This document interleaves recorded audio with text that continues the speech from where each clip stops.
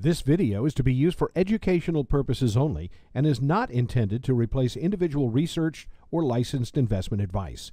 Unique experiences and past performance does not guarantee future results. Trading stocks, options, and spot currencies involves substantial risk, and there's always the potential for loss. Your trading results may vary.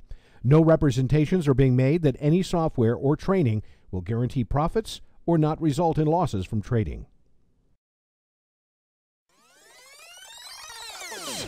This is the JDfn Forex Report. Good afternoon, traders. Scott Norris here with your Forex Report. Today is Wednesday, November 5th, 2008.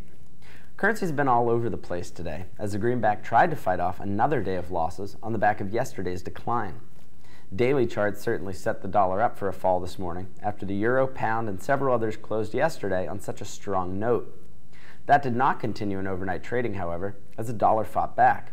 It was not until the U.S. session got underway this morning that the greenback really sold off. Yet even that move could not hold for an entire session. After pairs like euro dollar and pound dollar broke major resistance levels, they gave up hundreds of pips, erasing much of their early progress. These ups and downs yield two things: plenty of trading opportunities and disjointed charts. The first is a great thing, but the latter makes it difficult for us to do any type of solid forecasting. In terms of guidance, we aren't quite sure what the next 24 hours will hold for the major currencies because charts are simply too mixed. Our best advice is to make sure you're in front of the computer as much as possible to capitalize on these great moves. On the economic front, we may be seeing a shift back to good news is good news and bad news is bad. For some time, it has been the opposite for the greenback, which has rallied on awful U.S. data because of the implications for the global economy. Now that the buck's recovery has come a long way and leveled the playing field a bit, we could see traders more hesitant to buy the dollar on bad news. For example, today's ADP report was very dismal and the dollar weakened afterwards.